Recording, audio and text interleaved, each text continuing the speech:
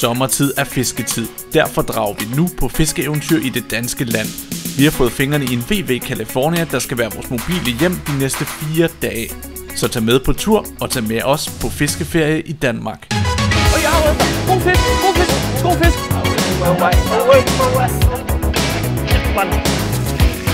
Det er havørred her. Nej, kom nu, kom nu. Nu må du ikke lige vælge dig, ikke? Jeg kommer alt muligt hen. Kan du holde varmen? Det er mine sokker, det her. Nej!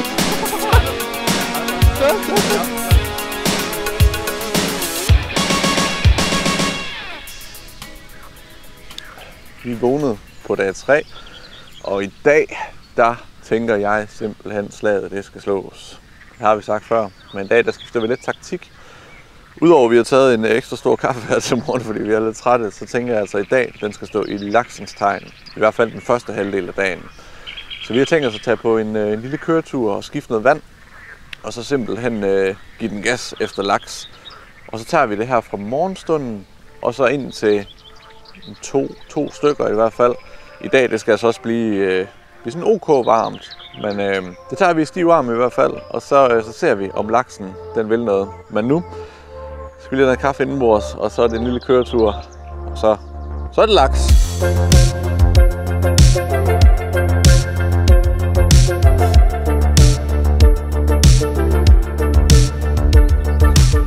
Tre dage, Søren. 3 dage. 3 dagen på vores camper-eventyr. Ja. Havørdagen. Man kan sige, at vi har jo ikke været decideret heldige, men når det så er sagt, så har vi set Danmark fra noget af det flotteste. Altså fra en flotteste side. Helt vildt. Der gad GoPro ikke mere i hvert fald. Flot tur herud, morgensol. Ja, bestemt. Og nu, altså, vi står ved vanvittigt flot vandløb lige nu. Altså, man kan virkelig bare se vandplanter er sprunget ud, og det hele vandranunklerne er der. Det er så idyllisk ude. Det er helt vanvittigt. Og svaler, insekter og køer. Altså. Så i går aftes så gav vi en virkelig gas med wobbleren i skumringen, og lidt ind i mørket gav desværre ingenting. Så nu her, der er det lakser. Det er laks. Jeg må indrømme, at jeg var en lille smule presset i går. Ja. Det blev sent, og vi fangede ikke nogen fisk og så videre. Man gik der i mørket og tvivlede måske lidt på det. Men i dag, altså, ja, jeg tror virkelig meget på det her. Ja.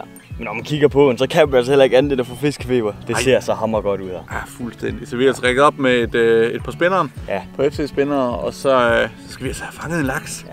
Vi skal ud og give det en skal i hvert fald, det er helt sikkert. Lige præcis. Så skal vi ikke bare flagge det første kast? Det tænker jeg da, det ser start det her, det ser mega godt ud. Ja, det ser klasse ud. Lad os komme i gang. Yes. Prøv at se det her, det er jo bare indbegrebet af sommer. Vi har så mange vandplanter, og vi har så mange insekter, der sværmer herude, og det dufter bare af sol og sommer.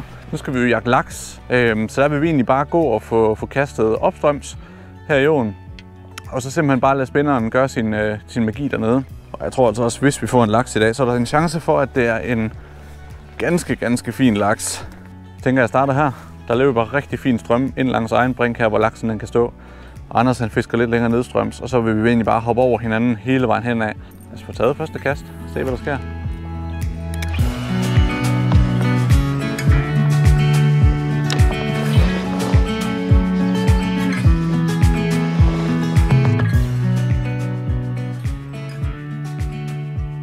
Ui! Anders? Og laks efter? Altså lige haft en pæn laks efter hernede på omkring 80 cm. Lad et kast modsat, faktisk vinkelret modsat, og hive den tværs over. Og der er sådan en sandbanke hernede foran, og der kom laksen altså med ind, og lige det den kom op på den sandbank der, så drejede den bare lige så stille af, og lige bare den svømte ned og stille sig nogenlunde samme sted. Så nu kan jeg lige give den bare lige 2, 3, 5 minutter. Og så prøver jeg lige at skifte, fordi det er rigtig klart vand. Og indtil videre har jeg gået med den klassiske sådan sort, gule FC Spinner her, upstream 16 gram med guldblad. Men nu tænker jeg altså, fordi at det er så klart vand, så gør det altså ikke noget lige at prøve at skifte til en naturfarve. Simpelthen de her helt brune, naturlige, og så med kobberblad. Og hvis den hugger, så hopper jeg i åen, efter jeg har landet fisken. Det er noteret. Ja, så skal jeg lige ned og skinne det lidt, Anders.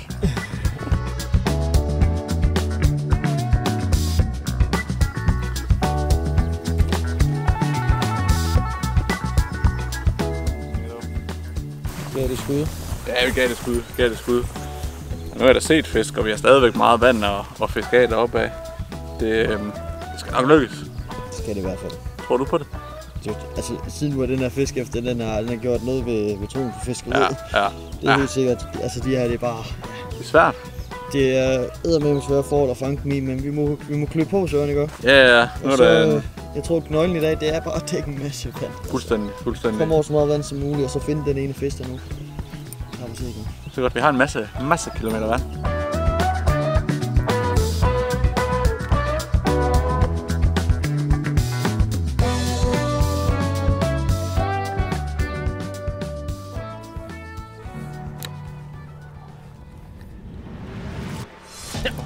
Vand i løgn. Det er rigtigt. Det er havørred her. Det er havørred, ja. Det tror jeg. Satan. Ja.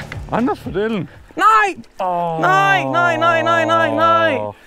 Nej, Søren! Det var en havørred, du. Så går vi om natten, hvor det er optimalt for havørred, ikke? Fanger ikke en skid, kommer ud i solen. Ja, den tog nærmest, den faldt ned, spinneren. Ja. Ej. 55? 50? Ja. Et eller andet der. Nå. Ja, altså så... Og hallo, prøv lige, vi har laks efter, ja. mistet en havørred. Ja, nu rykker vi fandme. Nu skal der sat med noget. For Ej, hvor øv, mand. Og lige der skuer bare stå fisk der, mand. Ja. Lang, lige stræk, dybt. Ja. Havørred. Den var helt frisk, den der. Og knaldblank. Inden for 5 minutter, så har vi altså lige mærket 2 fisk. Jeg har lige smidt en havørred, og Søren han har haft laks efter hende i svinget. Og ja, vi gik ellers op af Søren og jeg sammen. Det var nogenlunde her, jeg sluttede med at fiske, da du kaldte Søren. Og så kaste op langs egen brink her. Vi har det her, jeg mener det er vandrenunkler, hvor blomsterne de er over på. Det er bare, altså det er også en fantastisk standplads. Planen var egentlig, at vi ville stå her og lægge kast op langs vandrenunkler over modsatte side. Der har vi lige vinklen til at kunne køre spinneren forbi. Der kunne godt stå noget og trykke ind under. Men det var så første kast langs egen brink her. Så sagde jeg altså bare, kat af. Altså, det var, jeg nåede engang at trække rundt på hjulet der, men så var den der. Men det er trist. Det er trist.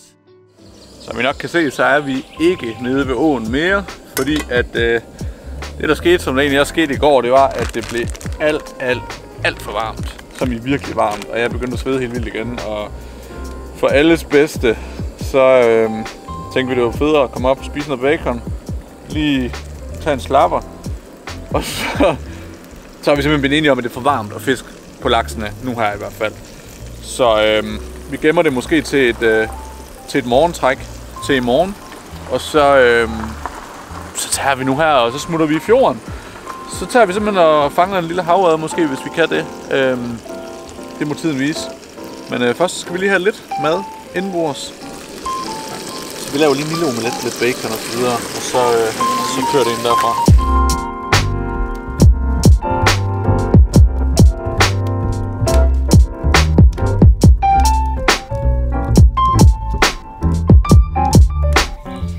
Hvad siger vi til det?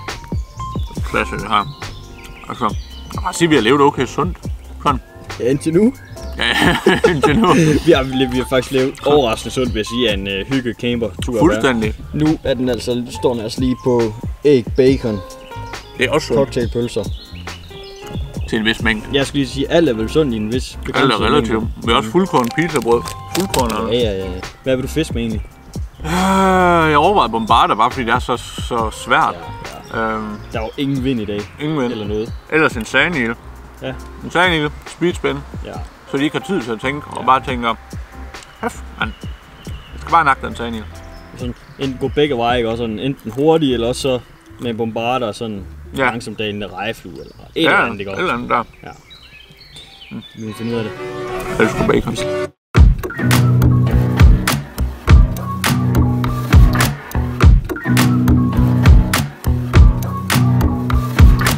Søren. Hvad er det, vi har gang i? Seriøst, jeg synes, vi er så uheldige. Det spørger jeg også mig selv om. Det er simpelthen... Vi startede i åen tidligere. Havde egentlig følger og sådan noget, men det var så varmt. Vi mistede faktisk også en havørred. Vi mistede faktisk også en havørred. Allerede der startede uheldet. Ja. Ydermere så fortsatte den her hedebølge, som vi står midt i. Vi har lige søgt skygge nu her, for at overhovedet kunne være til. Vi har også fået skiftet outfit, som I kan se. Vi har Vi rocker en stabil kondisko og shorts her. Vi fandt en plads med dybvand tæt på. Yes.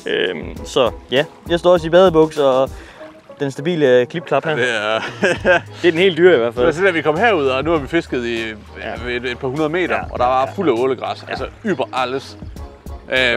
Vi kan næsten ikke fiske. Men det værste, det er jo ikke engang fortalt, at vi har besøgt 3 spots inden det her. Ja. 3 spots har vi besøgt. Altså havørredpladser, inden vi skulle herud. Ja, og de har været proppet. Vi har simpelthen ikke kunne finde en p-plads. Og det er simpelthen fordi folk de er ude og nyde det gode vejr. Og ligge ved stranden og være fornuftige mennesker. Ja, og ved du hvad, det er det, man burde gøre, i stedet for at stå her og fiske. Men nu er vi på fiskeferie i Danmark, og det helt ironiske er jo, at når man tænker på ferie i Danmark, så plejer det jo at være sådan lidt dårligere vejr, end det er nu her i hvert fald. Og så den ene weekend årligt, hvor vi tænker, at vi tager på fiskeferie i Danmark, der bliver det 30 grader og fuld sol. Vi må få det bedste ud af det her, ikke, ven? Så hygger vi os i aften med en god stor havørred. Vi havde jo planlagt med tørflue, men åen er lukket. Det kan vi ikke. Så vi skal ikke bare fiske hele landet på kysten? Jo. Og så finder vi et sted at crash med camperen. Ja. Måske bestiller en pizza i aften. Ja, et eller andet. Og så tager vi altså ud og ser, om vi kan finde sådan en kysthavørred. Ja. Vi kunne ikke i torsdags, så vi tager revanche. Ja. Så må vi nyde det, I ser her alle sammen. Det er fuldstændig fantastisk. Så ja, vi må videre. Godt.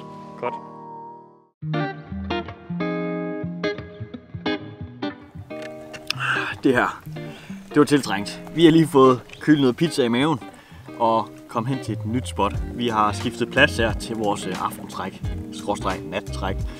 Der var meget pizza. Men i hvert fald, vi er ved at være klar til vores nattræk, og det er en stor fiskeplads det her. Der svømmer nogle store basser rundt derude. Vi skal have en ordentlig sildleder og en 2B-spiser derude langs den åbne. Det er nu, det skal ske, Søren. Det skal det nemlig. Ja. På trods af, at der er helt fladt vand, ingen vind, så er det nu, det skal ske. Det er lyset, der falder nu her. Det var sidste aften. Sidste aften. Aftenfiskeriet her. Ja. Pandelampen er. Så på hovedplanen er vi jo fisker aften, men også lidt ind i mørket. Ja, det tænker jeg altså. Helt sikkert. Vi har lamper med i rygsækken. Ja, lige præcis. Og vi er jo på en plads, hvor vi ved, at der er trækkende havørreder i den her sæson om sommeren. Og altså på alle pladser trækker de ind om natten. Altså. Det er jo, vi føler lidt, det er knald eller fald, ikke? Og med den her morgenstum, vi havde med mistede fisk og laks, der vender og sådan noget, så vi har brug for den der succesoplevelse. Ja, så må det ikke det spiller. Jeg bliver jo glad bare for en lille fisk. Altså. Den skal ikke være særlig stor, før vi er oppe og køre i hvert fald. Nej, bare der kommer et eller andet. Ja.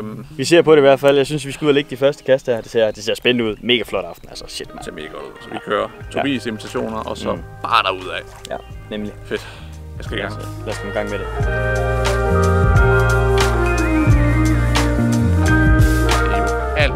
Alt for flot det her. Helt havblik. Altså det kan godt være, at det ikke er de mest ideelle havørred forhold, men det er hvad vi har at gøre med nu her.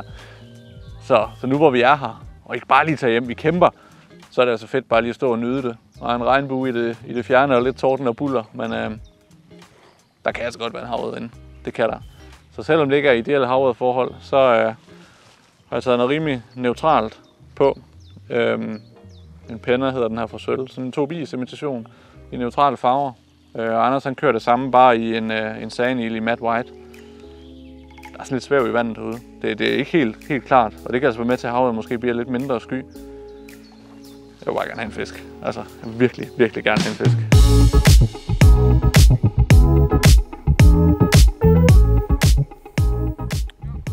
Mener du det? Sådan, Søren! Ja, det er det!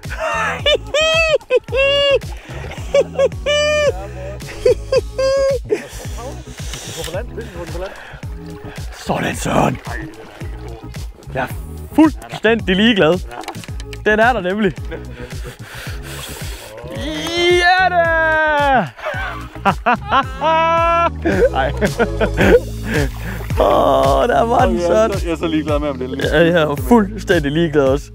Det er så vigtigt. Kejle, mand. Ja. Nå, den kommer hurtigt igen. Ja. Kom her. Den skulle lige have en bid af Tobisen. Det skulle den åbenbart. Ja. Ej, det tegner godt, Søren. Det kan godt blive en spændende aften. En fisk? Når det er sådan, de ser ud. Det er faktisk en fisk. Nej. Sød. Den skal... Ej, hvor er det smukt, det der. Ej, hvor er det smukt. Aften, ja. Får vi sådan en her, der bare er 20 gange stor. Ja. Det lykkes. Det lykkes! 20 cm fisk. Ej, det er så godt, Søren. 20 cm havørred. Længe har en 20 cm fisk betydet så meget. Ja. Jeg tror på det. Ja, jeg tror fandme op på det nu. Stærk, Søren. Ja. Det var vigtigt 20 cm der. Det var vigtigt 20 cm.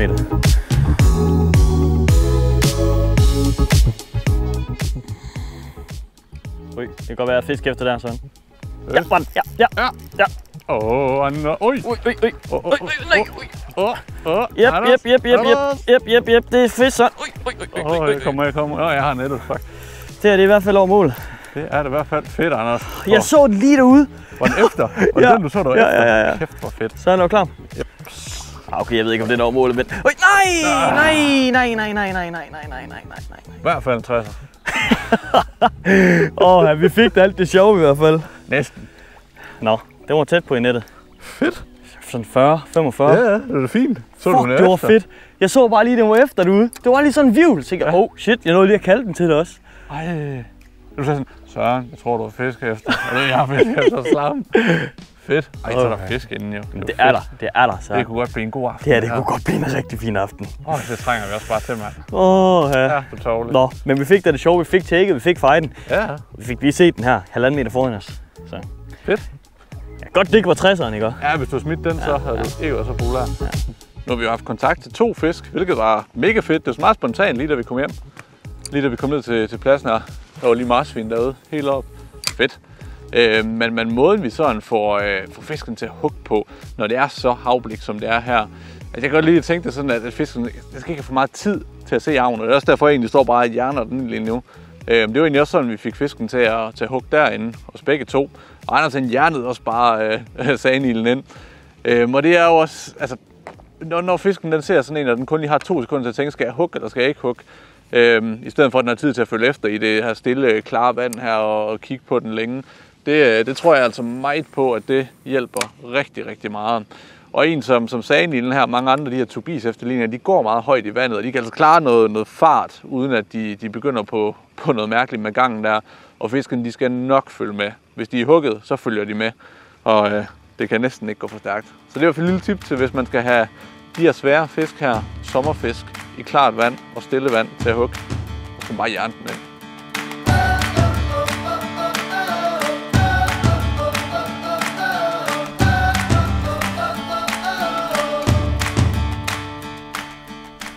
Der var den. Er det rigtigt? Ja. Sådan. Der var den sgu, Søren. Jeg kommer.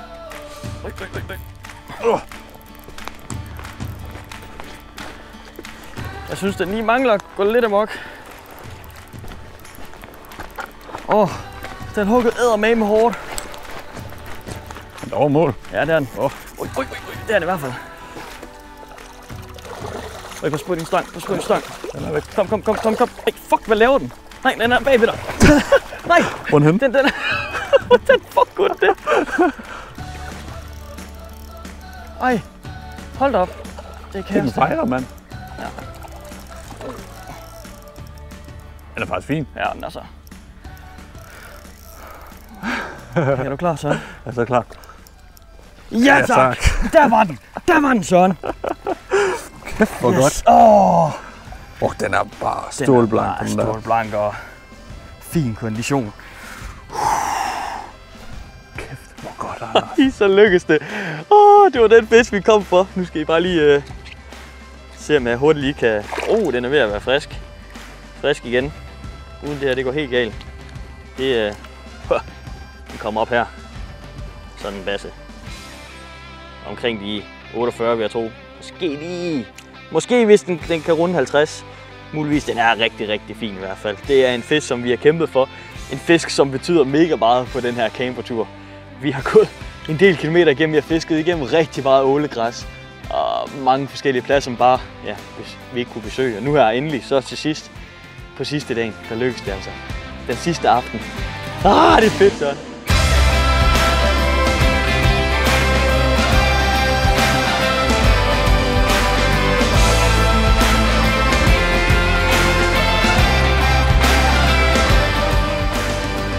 Et kast langt ud i horisonten på den her fantastiske aften i total havblik.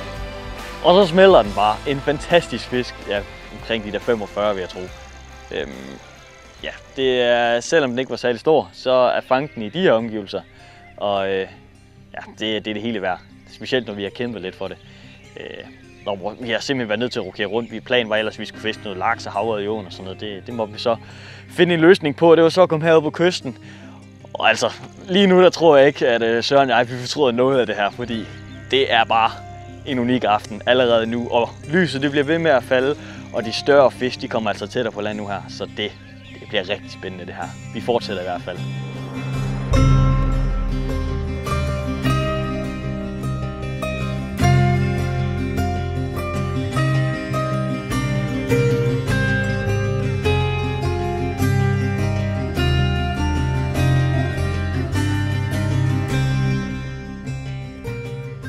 Godt nok er det ikke mange fisk, vi har fanget på vores camperferie i Danmark her. Men altså, prøv lige at se baggrunden. Det er fuldstændig magisk. Selvom det er en undskyldning for at have en nultur, ikke? Og så skal vi alligevel sætte pris på den natur, vi har herude.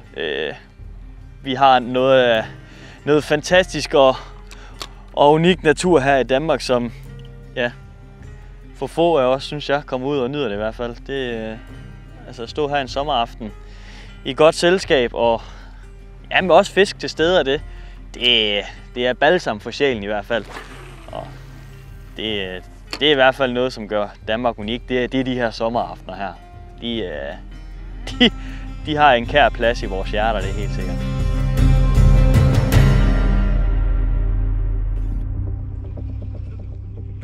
Nej, kom nu til den, kom nu. Kom nu. Nej, en god fisk. Den hoppede kraftedeme efter den, sådan. Nej.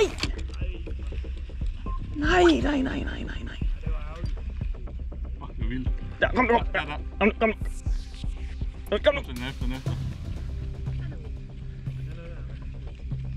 Hvad sker der? Hvorfor hammer den ikke? Høj, mit hjerte det hammer, mand.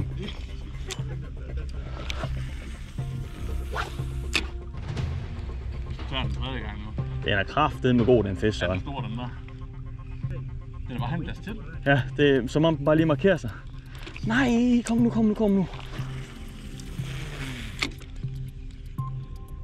kom nu.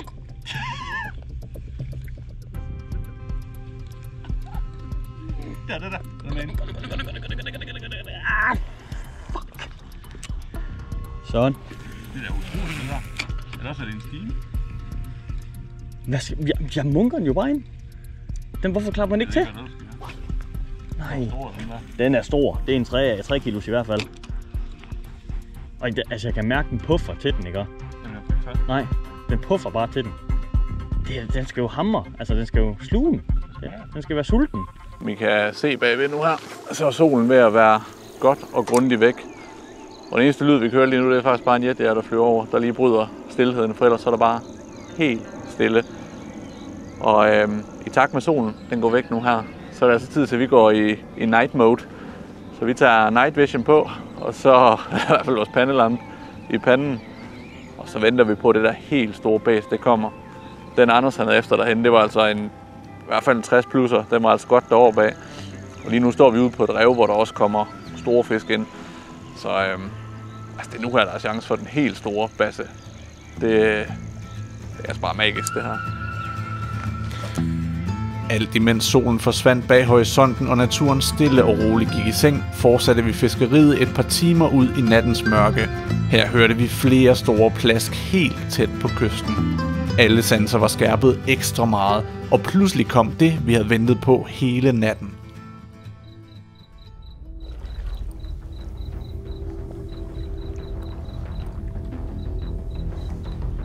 Ja, sådan! Så. Der er fisk her, mand. Det er der i hvert fald. Fedt. Sådan! Bum! Jo.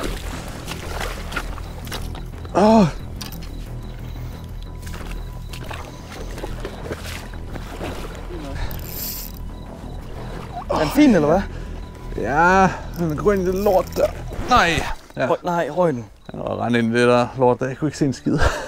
Øj, Søren. You have some light in the eyes. Yeah, I need to film you. Yes, but I lose fish and we go home and cry. Så det var altså ikke en lille fisk. Jo, mand. Ej, den svømte lige en lille lort der. Jamen, det er så udsat her. Ej. Nej. Jo. Nej. Altså, så tager vi lige, bare lige... Ja, vi fisker lidt videre. Bare lige lidt i hvert fald. Ja. Jo. 4 dage.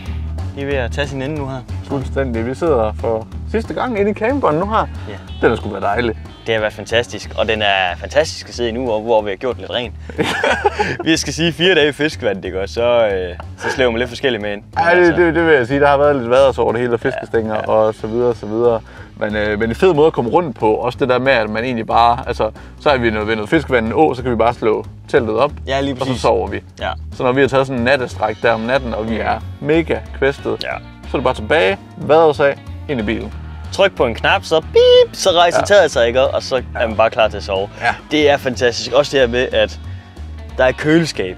Ja. Konstant. Det er jo altid det problem, man opstår, når man tager afsted på campertur eller sheltertur igennem flere dage. Det er, hvordan opbevarer vi vores mad køligt. Ja. Alt det gode til frokost. Så der har været alt, hvad vi skulle bruge her i, og det er mega fedt. Og kæmpe tak til Volkswagen Ribe, som har sponsoreret den her bil til os her, til den her tur her. Og de her stationer, de her Volkswagen stationer, kan jo findes rundt omkring i landet, så man kan leje de her camper her. Så det er utroligt fedt, og kan i hvert fald anbefales. Ja, bestemt.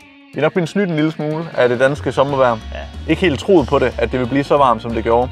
Og så kom det ellers bare som en mur og sagde... Ja, lige præcis. Jeg kan huske, at vi kiggede 3 dage før. Der stod så, det bliver omkring de der 20 grader. Ikke? Og så lige pludselig sendte de det bare op til de der 28-29. Så det har været lidt presset, men vi har sgu hygget os alligevel. Det har været pissehyggeligt. Og på trods af, at der ikke har været mega mange fisk, så at vi lige i går fik nogle fisk i skumringen. Ja. Og stod og havde den flotteste solnedgang i spejlblankt vand. Fuldstændig magisk. Og nogle kæmpe basser, der fulgte efter. Så alt i alt har det altså været kanon, mega fedt. Og tusind tak, fordi I har fulgt med i den her lille miniserie. Lige præcis. Så må vi se, om vi skal ud et andet sted en anden gang. Ja. Og forhåbentlig fange lidt flere fisk. Det må være planen næste gang i hvert fald. Men vi vil i hvert fald takke af herfra. Nu skal bilen afleveres, og så skal vi hjem, og så skal vi nok lige indhente en lille smule søvn. Ja. Så tak fordi I tog med, og vi ses i en anden video. Det er bræk.